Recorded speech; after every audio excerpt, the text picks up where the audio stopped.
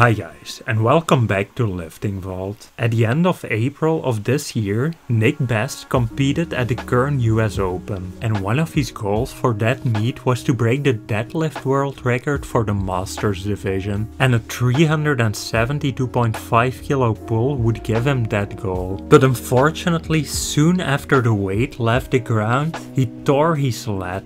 A devastating injury for most strength athletes. But this is not Nick's first time dealing with an injury, and shortly after the incident he had surgery. And now, just a little over 6 months later, we find him back in the gym doing a row variation with heavy weight again. Another very impressive and fast recovery. Thanks for watching everyone, that was it for today's video. I hope you enjoyed it, and if you did, don't forget to like and subscribe and check out one of the suggested videos displayed on the screen right now.